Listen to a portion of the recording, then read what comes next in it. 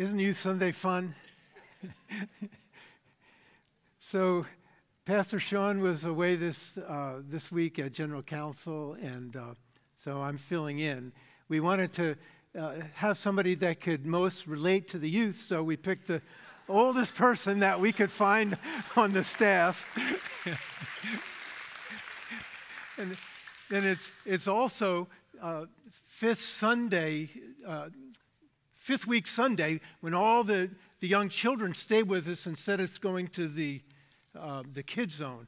So we look for the person least likely to be brief, just to make sure that they get the full dose of what it's like to be in the service. No worries, Pastor Sean will be back next week. We've been looking at a series on Won't You Be My Neighbor? And we've looked at the reaching out to people, and particularly looking out to people outside the community. Right? We saw Jesus talking to the woman at the well, a Samaritan. We saw the parable of the Good Samaritan reaching out to a bruised and broken man in the street. We saw John and going down to where there was a move of God among the Samaritans, and he went and included them in the church of God. We saw a man reaching out to an Ethiopian eunuch to bring the gospel to him. We even saw a man reaching out to touch the Apostle Paul, the persecutor of the church. Well, the text that we have this morning is the motive for all of these things. So I'm looking at 1 John 3:14 through 18. In your bulletin, it's really 3:18 where we're going to spend most of our time. But the text, if you have a guest Bible that you picked up on your way in, it's on page 985. If we love our Christian brothers and sisters, it proves we have passed from death to life. But a person who has no love is still dead. Anyone who hates another brother or sister is really a murderer at heart. And you know that murderers don't have eternal life within them. We know what real love is because Jesus gave up his life for us. So we also ought to give up our lives for our brothers and sisters. If someone has enough money to live well and sees a brother or sister in need, but shows no compassion, how can God's love be in that person? And here's our text for this morning. Dear children, let's not merely say we love each other, but let us show the truth by our actions. Or another translation, little children, let us not love in word or talk, but in deed and truth. Before I retired, I was working for an medical IT company, and we stored and showed on workstations radiological images, ultrasound and CTs and all the rest of it. And we were not doctors. We were just IT people. But we had to learn a little bit about our customers and how they use the system and what they went through on a daily basis. And I remember watching a seminar in a real high up, I forget if she was a radiologist or an orthopedist or an oncologist, doesn't matter, but she was well-trained and had risen high in the industry, and she was giving a speech, and she said all the years of her career, she suffered, and her colleagues often suffered from what she called imposter syndrome. And the imposter syndrome, if you're young with us, imposter means phony or somebody that pretends to be what they're not. Another word for a hypocrite. But the imposter syndrome was her feeling that she wasn't capable of doing the job that she was supposed to be doing. And what makes it worse is that any day now, people would figure it out, and they would see her as the imposter that she would, and it would be a shame, and she'd lose her job, and everything would go downhill. She doesn't even know what she's talking about when I come to a text like this, which I think is the hardest one in the series. Thank you very much, Pastor Sean. Appreciate that. But I come to read this, and John calls us, and he states that our lives in Christ are so much higher than mine actually is, that it feels like an imposter to declare what God's word is. But how many of you realize we never get to the point where we're not convicted by God's word? You may think sometimes that the one that's speaking has got it all together, and we that are listening are the ones that get convicted. But that is not the case. It's the one that's speaking has to take full cognizance of what the word is saying.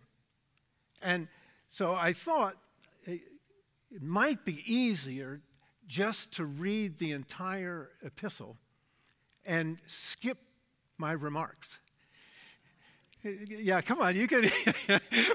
But we're not going to do that because I don't want to lose my job. But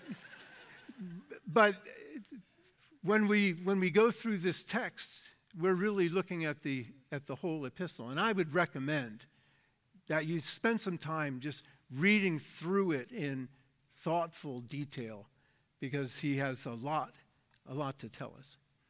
But the challenge here, and I wrestled with how to approach this, so I decided to approach it through various errors, because I like errors, and then it makes me feel smart. But to approach it through common errors. And the first one is the tendency to relativize the text. That here you have a text that says, let us not love each other in word or tongue, but in deed and in truth. And I can say, well, I kind of fulfill that. But John, when you read his whole epistle, he doesn't leave room for kind of. He doesn't leave room for our tendency to be content with mediocrity. When you read this book, you see he only has plus and minus, life, death, love, hate, light, darkness. There's no middle ground. There's no neutrality. There's no place in the middle that's just good enough. As Miss Samantha read this morning, Jesus, on the night of his betrayal, with all the things he would want to communicate to his disciples before he goes to the cross, says, this is my commandment. Love one another as I have loved you. And that's what John is telling us today. That our call, our command is to love him. And we do it by abiding in him. Now, I should say, it's like the second error is to think that this is an optional text. Or not for everybody. Maybe it's for the special people. That I don't want to be the worst, and I can't be the best, so I'll be content somewhere in the middle. But the text doesn't allow us to do that, because it is a command. When he says, as we read, let us love, this is not a permission or a suggestion or an encouragement. This is a command that he is including himself as a recipient of the command. So he could have said, you love. But instead he says, let us love, meaning that command is for him as much as it is for us. It's for me as much as it is for you. It's for your neighbor just as in you as your neighbor. This is a command of God that he gives. It's actually, if you read through this book, there's two main commands in the book of 1 John. And one is, this is in 1 John 3:23. This is his commandment. We must believe in the name of his Son, Jesus Christ, and love one another just as he commanded us. We must believe in the name of his Son, Jesus Christ, and love one another just as he commanded us. And so when we approach this command to love, it is no less a command than it is to believe on the Lord Jesus Christ. And it would be hard to say that God is not commanding everyone, everywhere, to believe on his Son for salvation. And the same then is true for the command to love. So any integrity, any reading of this text with integrity would have to say that this is God's command to me, to love in word and truth.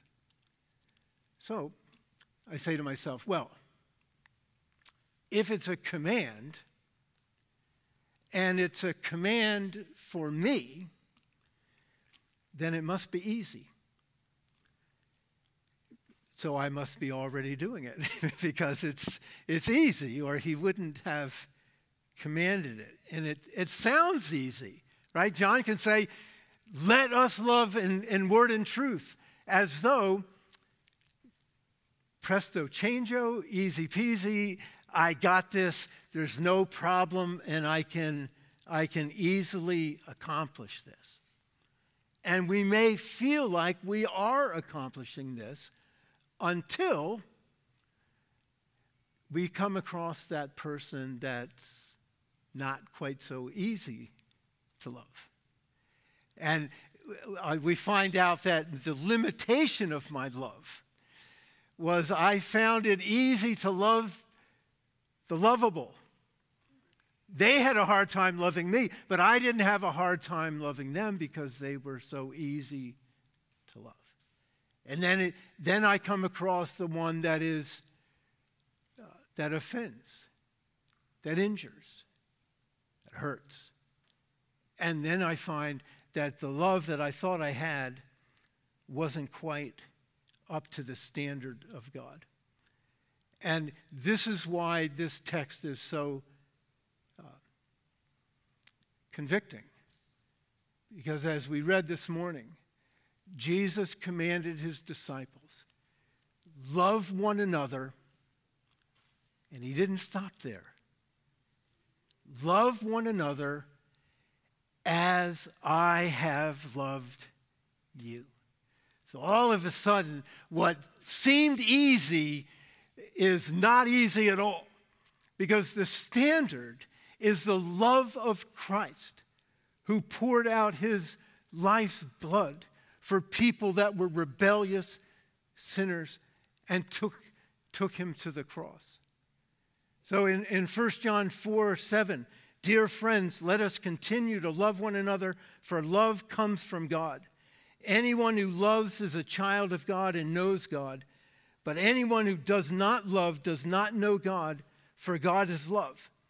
God showed how much he loved us by sending his one and only Son into the world that we might have eternal life through him.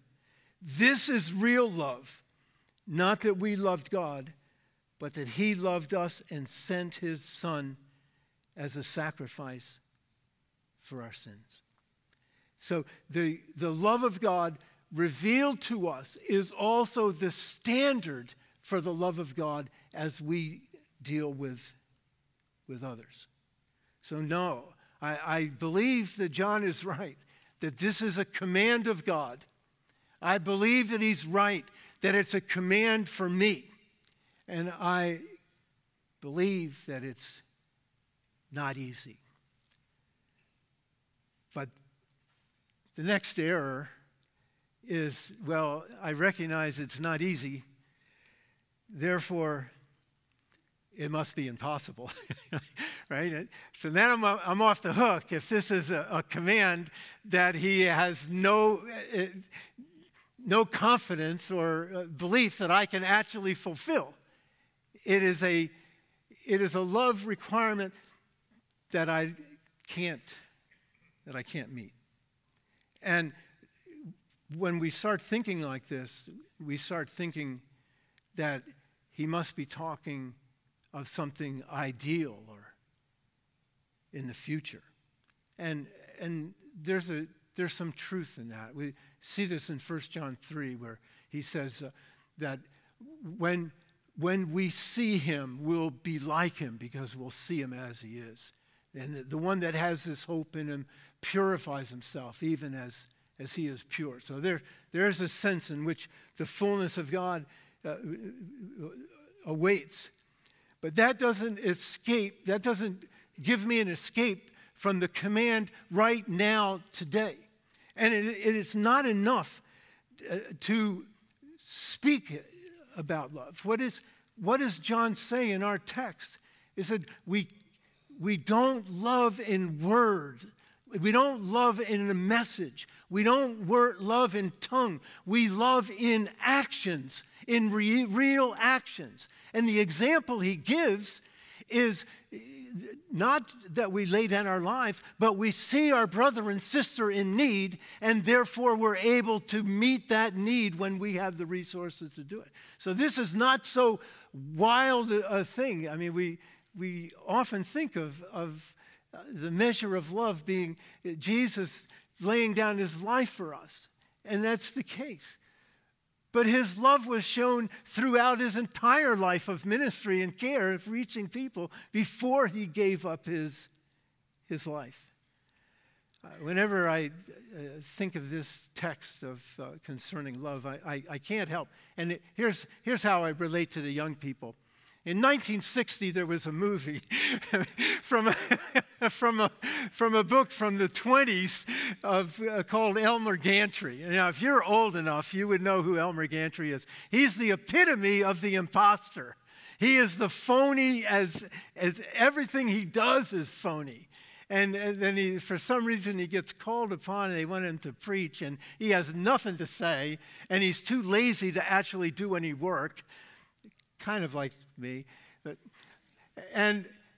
he finds some poet and plagiarizes it, and the poet is waxing eloquent on love, saying, "Oh, love is the rainbow after the dark cloud. It's the source of the musician's music. It's the artist's paint." And he waxes like this, and the people say, "Oh, that's just wonderful." Well, that is exactly what John says you don't do. We don't love in word.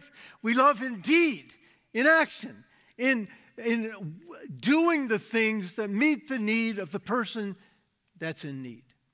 So he removes all the temptation for flowery talk and asks us to examine our hearts and lives. What are we actually doing? And in fact, I'm not going to spend a lot of time on this, but if you read through the book of 1 John, you'll find that there's a theological foundation for what he says. And he was dealing with a heresy that taught that Jesus, the Christ, God the Son, didn't actually come in the flesh. It wasn't real. It had the appearance of it, but it wasn't real. And John said that is not the Christian faith. That is that contrary to the Christian faith, that Jesus Christ came in the flesh, real. God the Son took real human, I was going to say a human body, but that's true, but that's not all.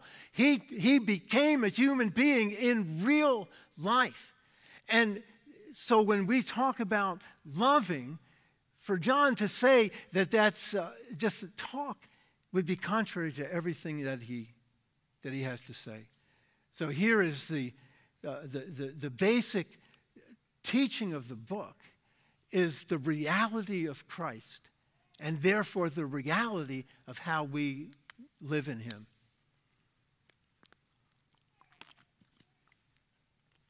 I had a manager, and we would get together for team meetings every once in a while. And he would always end the same way. And he was an old baseball guy. So he said we were going out to, face the demands of meeting customer needs and all this stuff. And he would say, see the ball, hit the ball. And so, I'm not sure. And that's what John is saying. See the need, meet the need. Real simple, in real life. And one last and maybe the most dangerous wrong approach. John, I believe you. This is a command of God. It's a command to me. It's not easy. It has a standard of the love of Christ poured out for the world. And it is not impossible because it's done in practical, everyday ways. But I have a tendency to think that the measure of the love is the sacrifice of one's life in Christ. And the things that I do are just minuscule in comparison. And so I can't really fulfill the command because I'm doing ordinary things.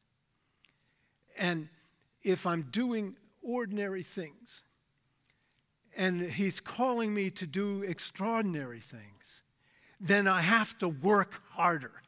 I have to try harder. I have to dedicate myself more.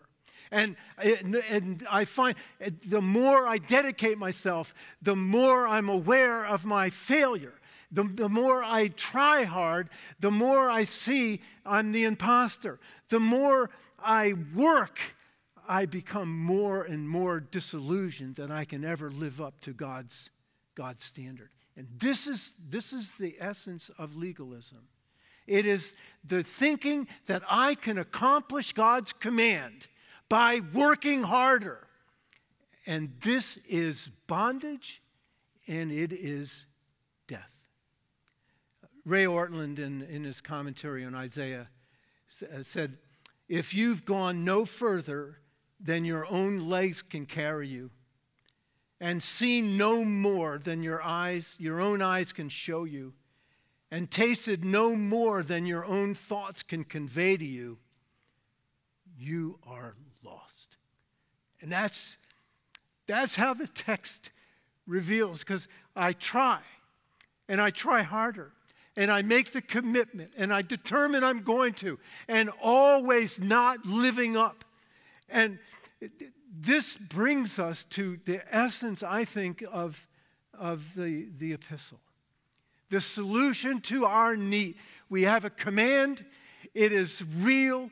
We're expected to fulfill it in real terms. And we can't do it because we don't have the resources within ourselves to do it. There is a solution.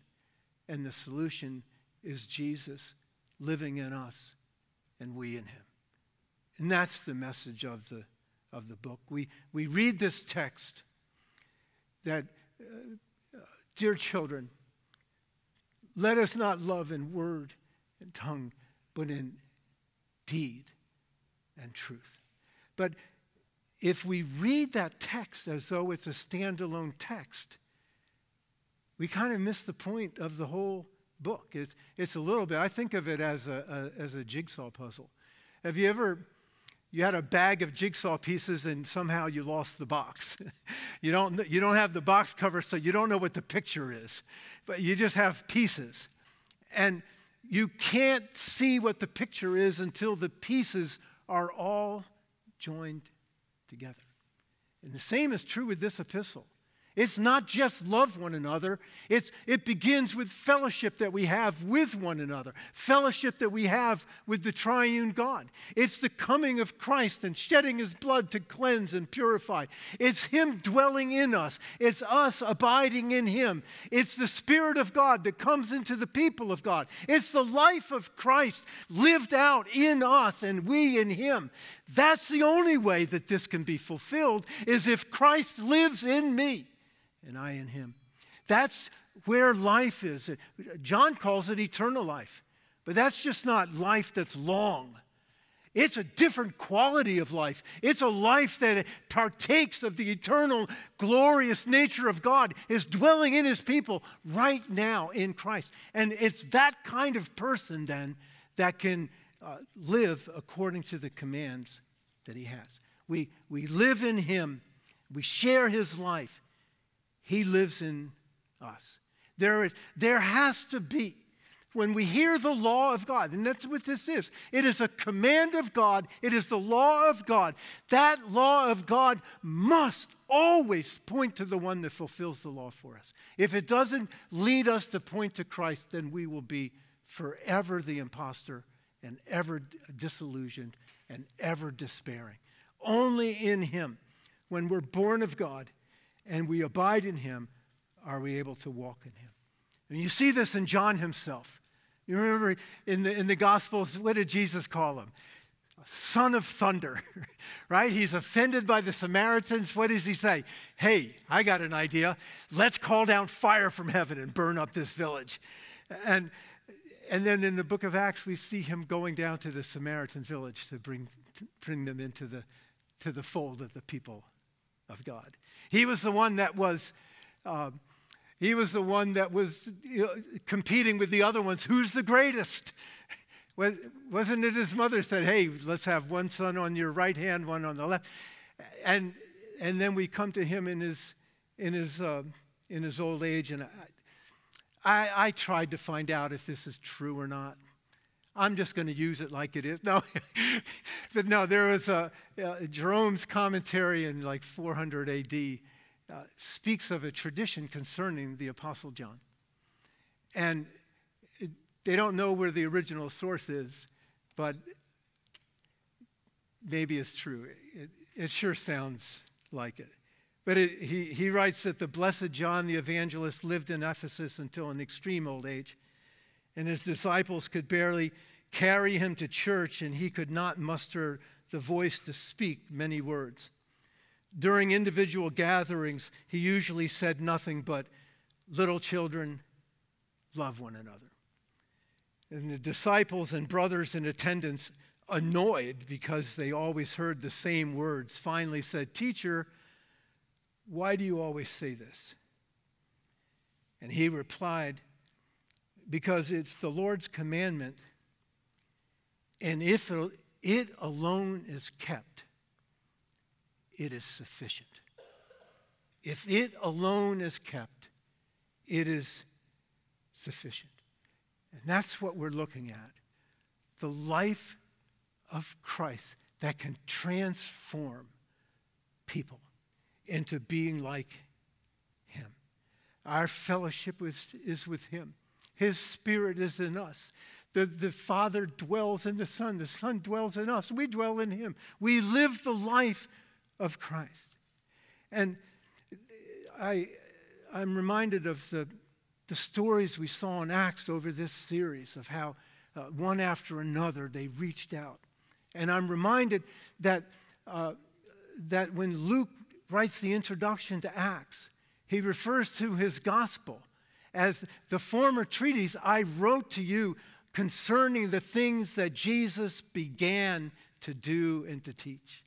The implication is, now that I'm writing the second volume, the book of Acts, I am writing the things that Jesus continues to do and teach. And that's what I see happening in the stories we've seen. It's Jesus reaching out to the woman at the well.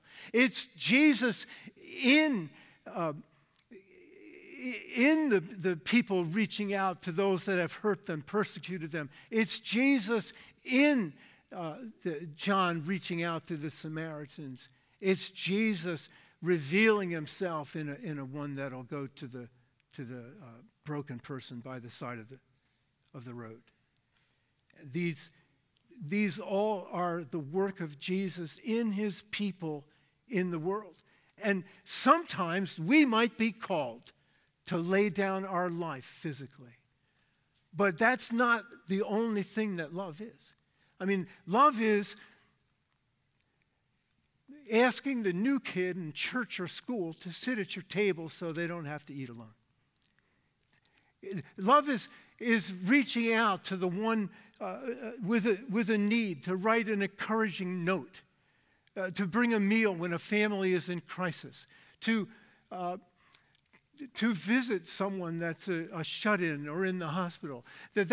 You might not have to die to do that, but that's the love of God that John says you see a need and you're motivated by the love of Christ to meet that need.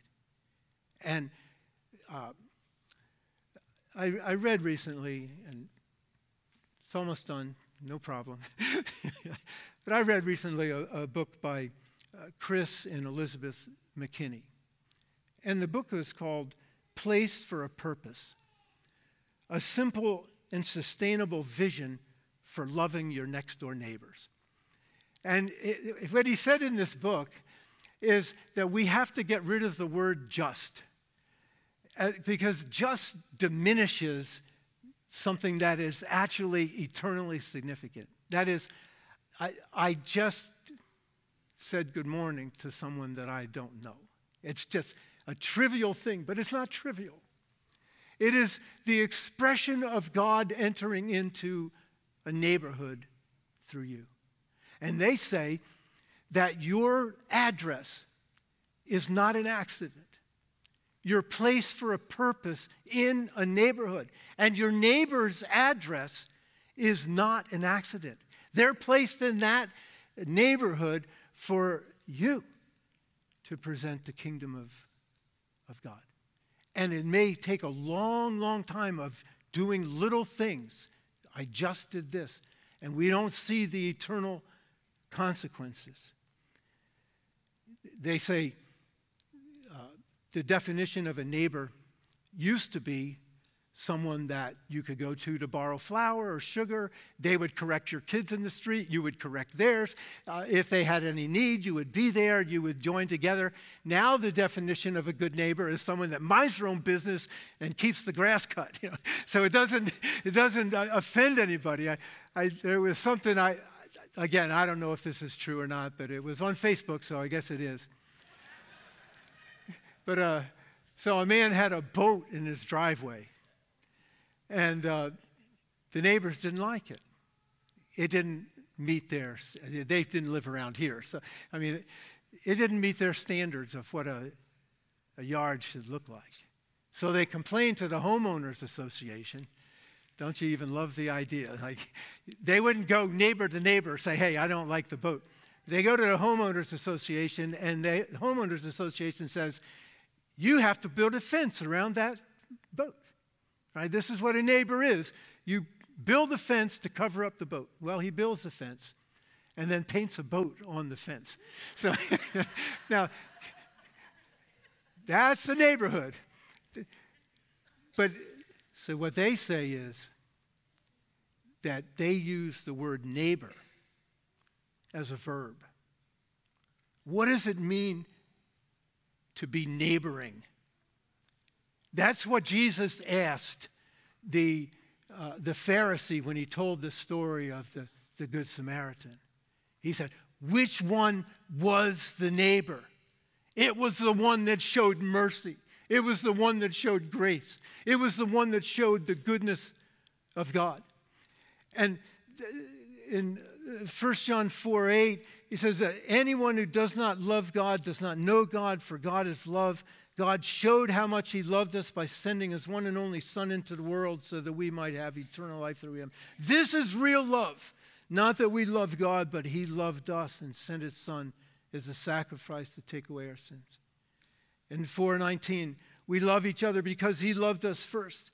If anyone says, I love God, but hates his Christian brother or sister, that person's a liar. And if we don't love people that we see, how can we love God whom we cannot see? And he has given us this command: those who love God must also love their Christian brothers and sisters. Now, this book was written 2,000 years ago. I wasn't available for John to ask what I thought before he sent it out. But if I had been there, I would have said, John, you had this backwards. Because you're telling me that if I don't love the brother and sister that I see, then I can't love God. And I want to tell you, I have a lot easier time loving that God that I can't see than the one that I can see. I mean, there's that old saying, to live above with saints we love, oh, that will be glory. But to live below with saints we know, that's a different story. Well, John said it isn't a different story. That is the story. That we can't say we love God if we don't love the ones that he loves. We can't say we love God if we don't love the ones that he loves. And I think there's a value, because if you'll notice, John doesn't mention the neighbor. In fact, in his gospel and all his letters, he does not mention neighbor, except in the case of the blind man's neighbors verify that he was the one. It's always the brother and sister. And it suggests to me that we learn to love the outsider by learning to love the insider. And that's his call to us, isn't it? To love in word and deed the people that he have joined us together with. In the McKinney's book, your address is not an accident. Well, your church is not an accident either. God has placed us here together to learn what love is. And when we withdraw from each other, then we are not learning that lesson. And we may need to know this when it gets harder and harder to love our neighbors. The day could come when we are seen as the enemy of the state and under severe persecution. And if I haven't learned to love my neighbor in good times, how will I learn to love my neighbor in hard times? I warned Miss Joanne that I was going to mention her today. I'm going to yell at her. No, because she had mentioned something in Life Group one time, or maybe it was somewhere else, I don't remember, about the Amish family. There was a school shooting in the Amish school, and some Amish kids were killed. And, of course, the press is all over it. And they're asking, what they saw was that the Amish family went to the parents of the boy that had lost his life, giving forgiveness, giving grace, reaching out to meet her needs, because she had lost a son too. And the press, of course, asked, why? How could you do this? How could you give grace and forgiveness to one whose son killed yours? And they said, we've been practicing. We've been practicing forgiving. We've been practicing loving. In the oppression or the hard things that we go through, we're practicing for the bigger things. And that's what the McKinneys are talking about. The verb neighboring is the revelation of the love of Christ in a family, in a church, in a neighborhood, in a world. And it is the reaching out with the life of Christ. It's not just doing this or just doing that. It's doing this or that with the purpose that Christ would be honored and glorified. And I might never see the results, but God is doing an eternal work in his people. I'll close with one thing about neighboring. So in 2018, there was another school shooting in Florida. And many kids lost their lives. And there was I forget what they call him. They have a long name. It's a cop in the school. And he first they thought they were firecrackers, but then they realized it was guns. And he had gone out, but he wasn't sure where the shooter was. And it took him 3 minutes to get into the school because he wasn't sure where the shooter was. Well, during that 3 minutes, 17 kids lost their lives. And this blew up, and the community was outraged. And even the president called him a coward. And so you have all this attacks of the people and the press. Well, this man, it's the worst day in his life as well. And he's isolated in his home. They're afraid to go out. And they can't even have peace there because the community is there and the reporters are there, and they want to cram a camera and a microphone in his face to get the answer and get involved in this. And eventually he's exonerated, but that's not the point. The point is they have a doorbell cam, and so when people came on the porch, it would sound an alarm, and they could look out and see on the screen who it is. And so one day the alarm goes off. The girlfriend goes to the door to look, and the fellow says, "Whoever it is, just tell him I'm not home. Just tell him I'm not home, whatever it is." And she says, "It's okay. It's the neighbors. It's Jim and Kelly. And Jim and Kelly are going not to get involved in the battle and the fight and the recriminations and all of this. They're going to ask, 'How are you doing? How can I help?'" And they brought homemade cookies. And you might say, "It's just cookies," but it isn't just cookies. It's the love of God revealed to people that are in need and broken. And it doesn't matter if they're in the church in need and broken, we give them what we have. Or if they're out in the world or our neighborhood. It is the giving of life.